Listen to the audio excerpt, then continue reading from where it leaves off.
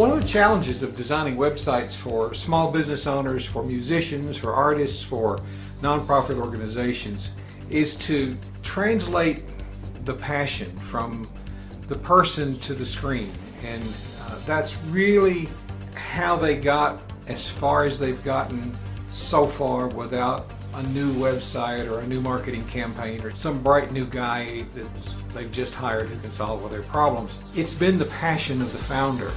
The times that they have found success are the times that they've found people who think like they think, buy into their message and want to be a part of what they do moving forward. And the challenge in doing this in just words and pictures that people read and look at is overcome with the VOvidi, because we're in a generation now where the attention span is unfortunately shorter than ever. You know, we don't get the message in 3 minutes. We're going to flip the page and look at a more interesting message. Video has turned into the medium that really delivers that, and through decades and decades of listening to songs that are an average of 3 minutes long on the radio, I think there's been some other pretty strong programming that's gotten us to that 3-minute attention span. So the VOvidi gives us an opportunity to gather the essence of a message, add some visuals and compress it into 3 minutes, and do our best to capture the passion, because it's a tone of voice more than it's the words that voice spoke.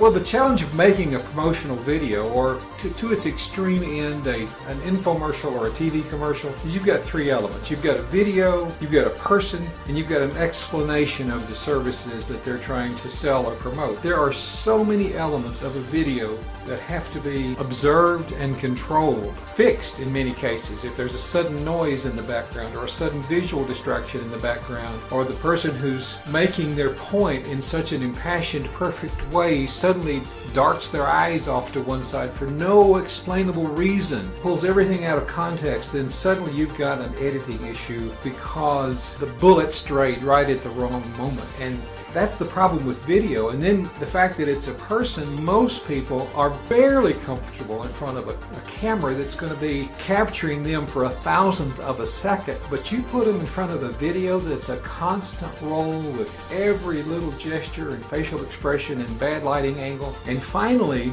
if you're really going to say exactly what you want to say and rehearse it and plan it and write it out and read it through and do it again and again, you're talking hours. Translate that to days or weeks of either preparation or procrastination, and suddenly something that can be done in 15 minutes takes 15 days, 15 weeks, or never.